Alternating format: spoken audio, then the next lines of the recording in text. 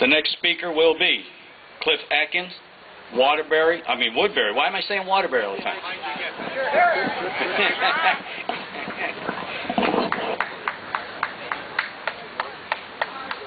Good afternoon, everybody. I'd like to thank, first of all, the Rpmc Motorcycle Club for putting on this event in conjunction with Pat Kelly from the Loyal BPOE of the Elks. Thank you. Peter recognized that our troops are still in Afghanistan. One person who died in Afghanistan you might not have heard of was Pat Tillman, a successful NFL football player who gave up millions of dollars to fight for our country. He and his brother joined the Army Rangers in 2002. So I'd like to just a moment of silence for him.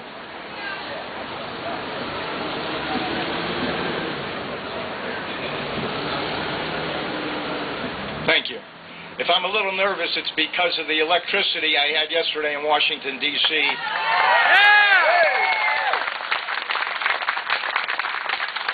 And I can tell you, there was over 2 million people there, contrary to what they said in the news.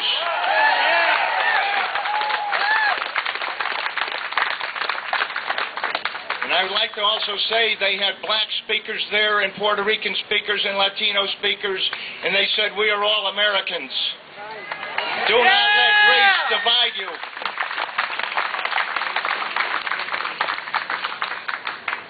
This is just a little short one stanza from the poem written in 1964 by Bob Dylan.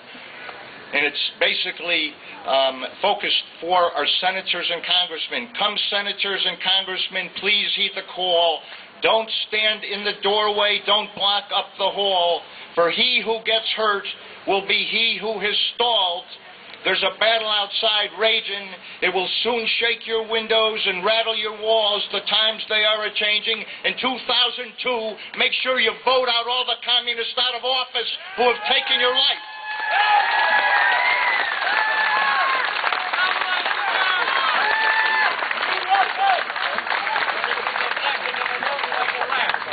Today we are at a crossroads of history. The course our politicians have set us on will lead us to economic and social disaster. Bigger is not better. We are demanding the dismantling of the federal, state, and local bureaucracies. Today we remind the politicians in no uncertain terms, when the people speak, they better listen, because revolution is in the air.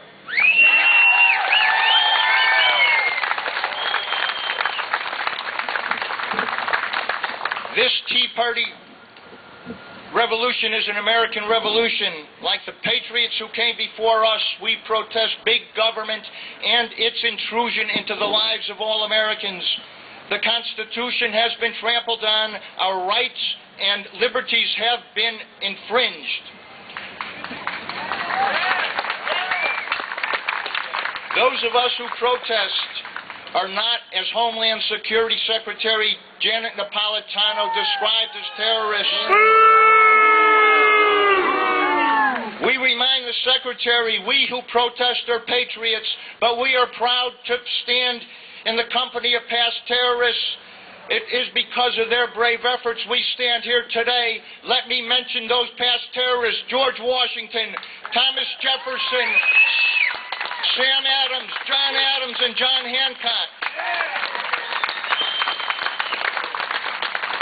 But we patriots know who the real terrorists of today are. They can be found roaming the halls of Congress and the various state legislatures. If they can call us terrorists, we can call them criminals.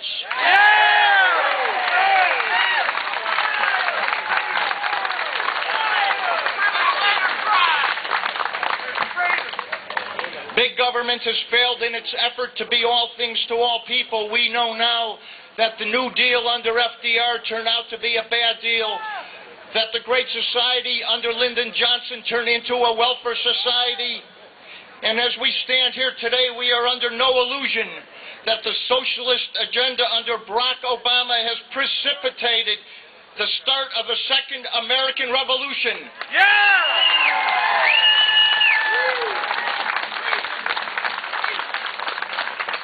As the Minutemen of Lexington and Concord fought the British, we patriots of today will not shirk from our responsibilities in defending the Constitution. We will embrace our foe with open arms. As a message for those turncoats in Washington, D.C., they better brush up on the Constitution and the Declaration of Independence, which asserted that we have a right of revolution. In the next 10 years, the lives of our children will be severely tested. Our country is bankrupt. The federal government has debts approaching $100 trillion. The state of Connecticut alone has a $75 billion pension deficit, yet the government keeps spending our money. This cannot last much longer. If they do, we will face the possibility of social unrest. We who protest are giving those left-leaning socialist parasites a warning today. Future generations will not like paying for our debts. Also, this is a call to our youth. Do not let the socialists... I'm here because I want to stick up for my country, which I think we're quickly losing with Obama in office, and the Congress, to be honest with you. Republicans and Democrats. And Joe Wilson should not apologize again. Once was enough. And what town are you from? Yorktown. It was over familiar. It was over familiar. Okay, put it this way. When Kennedy came to town here back in 60... John Kennedy. Right. Okay, he came here about 2 in the morning. I remember. Valley. Right. Almost 100,000 people here. Okay. The march from Washington began at 8 o'clock. Okay, you know, for State Street. And then you'd say all the way down by the Hesperian State of America. Okay. Not quite as wide as this, but all deep going down to the Capitol, from the 14th Street all the way down to 1st. Okay, on 1st, there's fences to get into the Capitol onto the lawn. All right, that was all filled up. The pond separating the Capitol from the rest of the street there. Okay.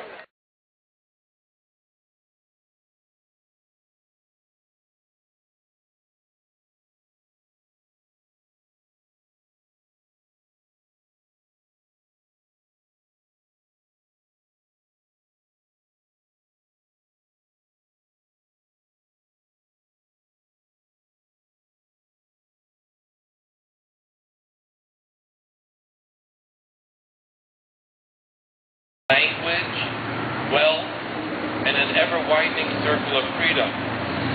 In those cultures and states that extinguished a belief in God, we eventually saw the suppression of the citizen, the death of art, music, wealth, and the general public well-being.